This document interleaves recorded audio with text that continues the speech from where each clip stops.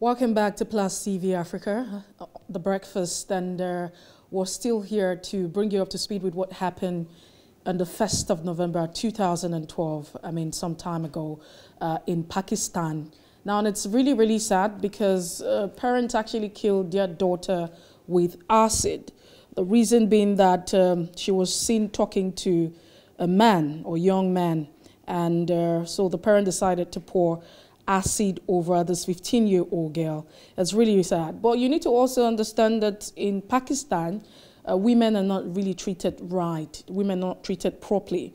A mother and father in Pakistan administered that particular act, and they killed their daughter by dousing her with acid after seeing her talking to a young man. Now, the local police at the time decided to investigate the case, and that's because there was a report by a relative talking about the suspicion of what's actually going on.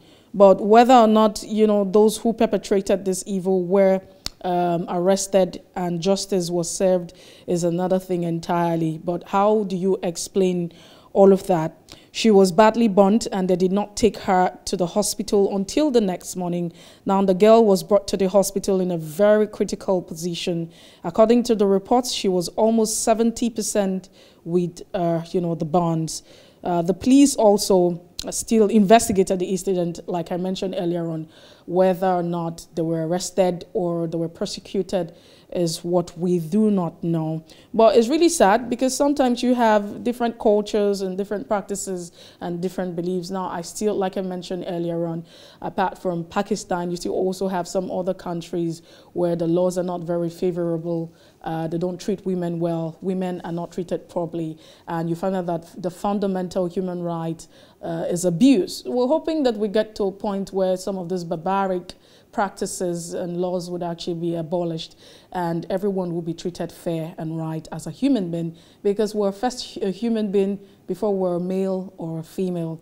All right, we'll step on the brakes right now, and when we return, we get straight to the conversation where we'll be looking at the strength and the weaknesses of the various candidates that will be contesting in the elections come the 6th of November in Anambra State. Good morning.